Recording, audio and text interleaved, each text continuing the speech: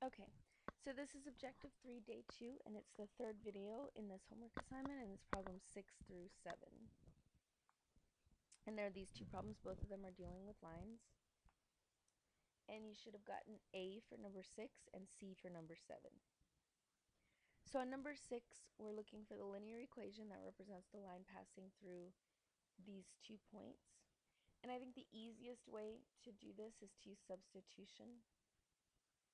So we see that this point, this R point, is at 5, 3, and this S is at -2, -3, -9. Okay, and just kind of a hint if you wanted to narrow down your answer choices in a problem like this, you see that this line is going to pass through somewhere about here, right? Which means that this y-intercept and this y-intercept are definitely wrong because that's way up here somewhere. So we know automatically B and D are out. So we're down to A and C. Let's try A first. And I'm going to start with point R. So we would plug a 3 in for Y and a 5 in for X.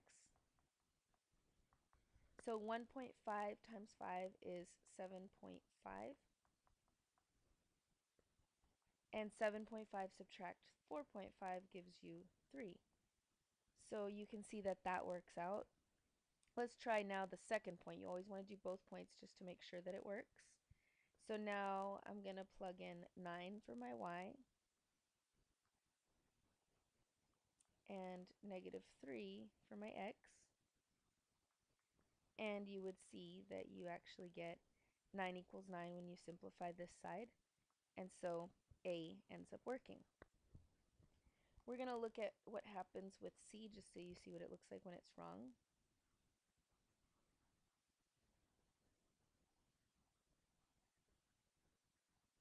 Sorry that this is taking a while to erase.